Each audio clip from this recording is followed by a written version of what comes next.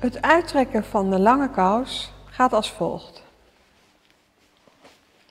U slaat de kousen naar beneden. U hoeft hem niet 2 keer dubbel te doen. 1 keer is voldoende. Tot net een stukje onder de knie. U pakt de glijzak. Opent die. Stop uw voet erin. Zet het even vast aan de bovenkant. Pak het elastiekje. Dat doet u net boven de enkel over de glijzak. Niet te vast, niet te los. U slaat de flappen terug. U pakt HandyLegs met de lepels, zwarte lepels, wijzend naar beneden.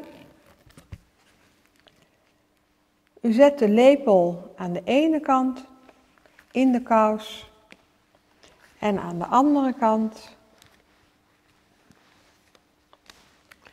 U schuift voorzichtig naar beneden. Pakt hem over. Strekt u uw been. U laat uw voet hangen. U spreidt de lepels iets met behulp van die scharnier door de bovenste handvatten naar elkaar toe te bewegen. U duwt verder totdat u hem neer kunt zetten en dan trekt u uw voet terug en hij is uit.